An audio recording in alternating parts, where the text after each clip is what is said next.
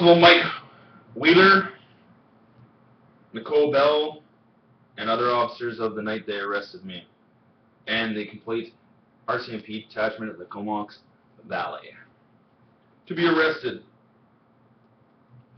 under the Canadian Criminal Code Book 494.1, giving a civilian the right to arrest anyone who breaks the law. To the United States of America, if the Vancouver PD cannot do their job by arresting them, and that are not affiliated with them in any way in these acts, to Canadian citizens and myself, which I went through for the last 12 years, period. The United States cannot do it by themselves, then it's a UN team with the Russians. Not the British, because it is the Queen Magistrate's laws.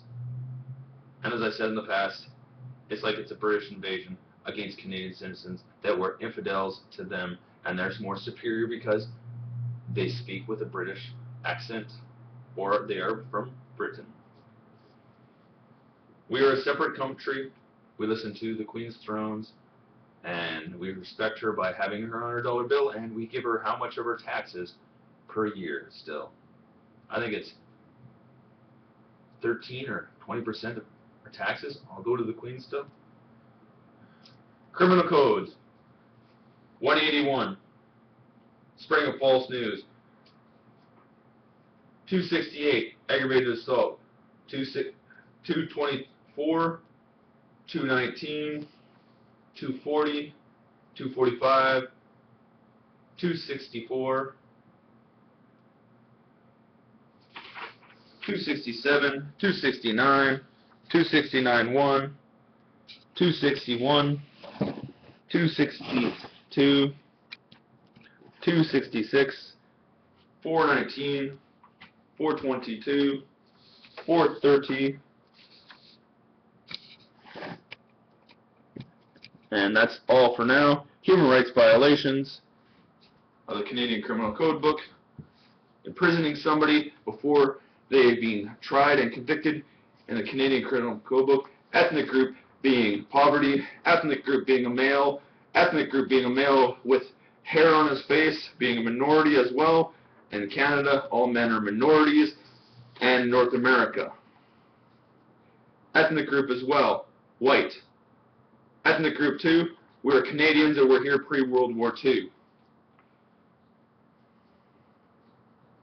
As a question of World War II and all that other stuff from my previous YouTubes to be brought up as well. That is my accusations. Those are my charges to Mike Constable Wheeler, Nicole Bell, who was attending that as well in the room. That didn't stop him from letting me go with him, because I said no twice when he put his hand on his gun and started acting forcefully. And the other guy who was up in there thing with blonde hair, I forget what his name is, and the security guard, when they jammed me with the needle that passed me out, that as far as I know is a chemical lobotomy and caused me no harm to good. Also, human rights infringements 12, 15, and more that had no form 5.01 for DNA analysis or any feces. If assassins were killed by any way, made to look natural, it's an assassination by a government and the RCMP, as far as I see, with the hatred I feel sometimes that is projected towards me, or any further macings, or this condition that they've caused me in health-wise with these injections that they gave to me up at the hospital and their discrimination groups. So all those who are affiliated with them, arrest them, and let's take this to trial. If legal aid has to look after it, as far as I know. In one case, it's probably worth $1 million for what? 2-3 lawyers to look after. UBC, McGill, places like that. University of Calgary, University of Saskatoon, which could be even more money, depending on how longed out it is. So, 12 years of destruction of my life. I'm tired of it. have done nothing wrong, and you can't make somebody live in a psych ward or a jail-like system and psychologically torture and abuse them everywhere they go. It's not a training scenario, and it's not a normal life to go through this kind of shit. We're all slaves and have to work and make our keep to live. I gave a scenario what I can do for a job. Well, that's the only thing I can think of at this time.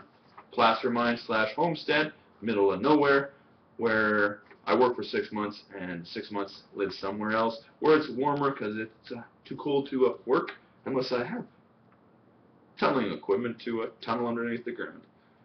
So, there you go. Vancouver PD can't make the arrests. I'm asking upon the United States of America to take over Canada from the top of the food chain down to the bottom of the food chain, being from the constable being the bottom private to the major in the head offices. Because, hey, they train them this way. They're just as responsible for their officers' actions and passing information on through CSIS or their other channels that they may pass information, such as emails today or sending a letter to cause harm to wherever the next person moves to. 60 hours was up last night. The Vancouver PD knows that. I've already asked them and sent them the exact same email to arrest the RCMP detachment of the Comox Valley.